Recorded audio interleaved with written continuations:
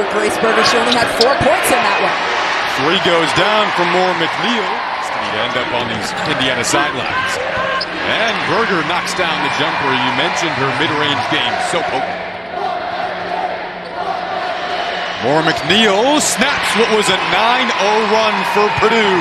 That's a big shot for Indiana. Holmes, her first bucket of the afternoon, which comes very late in this opening half. What a block from Berger at the opposite end. All of a sudden, Indiana could go up double digits. There's a run-up pass. Oh, and Holmes on the finish. Another block, though. You see why it's been so tough to shoot. Parrish wants another. Got it. I think she stared down the student section after that one, too.